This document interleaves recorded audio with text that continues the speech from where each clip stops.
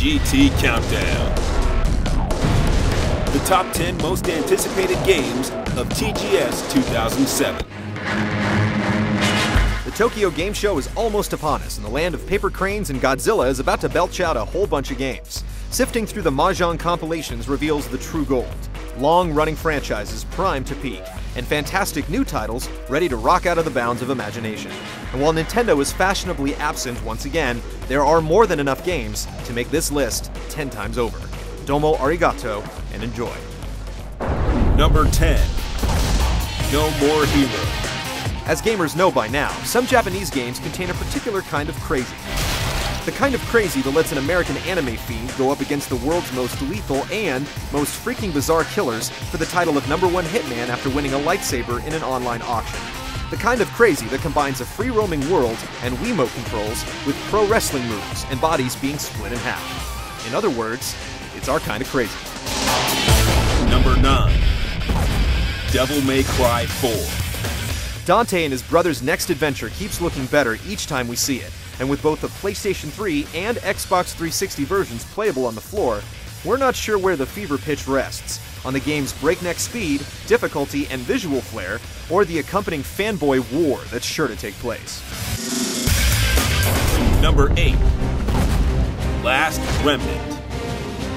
Not to be outdone by Splinter Studio Mistwalker and their upcoming title Lost Odyssey, Square Enix has debuted an IP of its own, set to spearhead the company's worldwide release strategy as well as a series of more company firsts, including massive army-scale battles powered by the Unreal Engine, button-pressing QuickTime events, and a distinct Western influence that's more Dark Ages than Dark Eyeliner. It may not be final, but hopefully it will be the first, last. Number 7. Dragon Quest IX. Last year, Square Enix made the shocking announcement that the next game in the venerable and profitable Dragon Quest series wouldn't be for the expectant PS3, but for the DS. Will the quest be as epic on Nintendo's handheld? With online play and visuals that look downright majestic for a portable game, we're expecting Dragon Quest IX to play the role of a hero.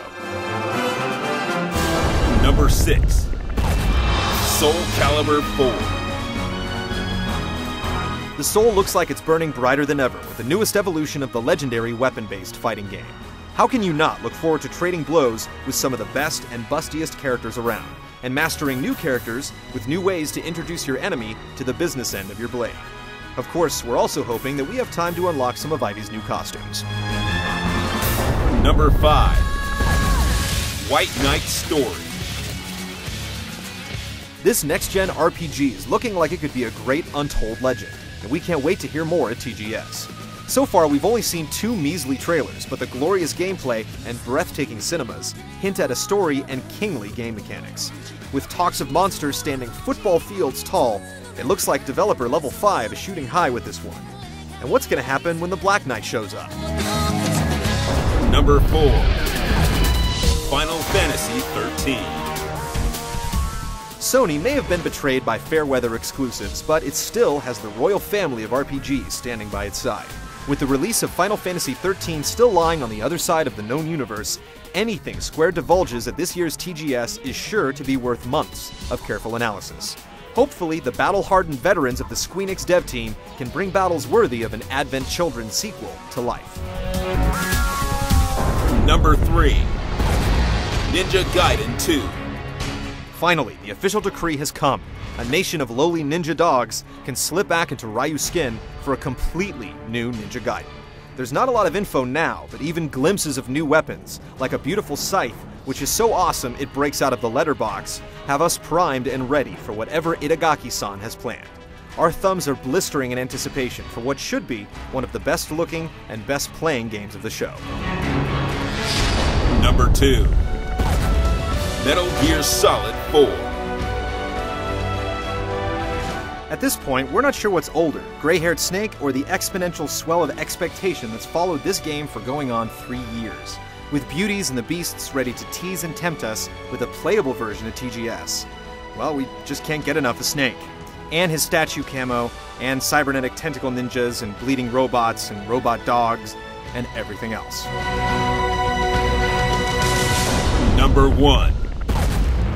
Resident Evil 5. With Resident Evil 4 being one of the best games ever, and RE5's E3 trailer being one of the most provocative pieces of media ever created, literally everyone and their grandmother is excited about the series' new parasitized progeny.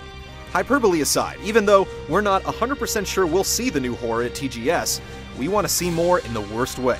And when it comes to Resident Evil, the worst way isn't something we take lightly.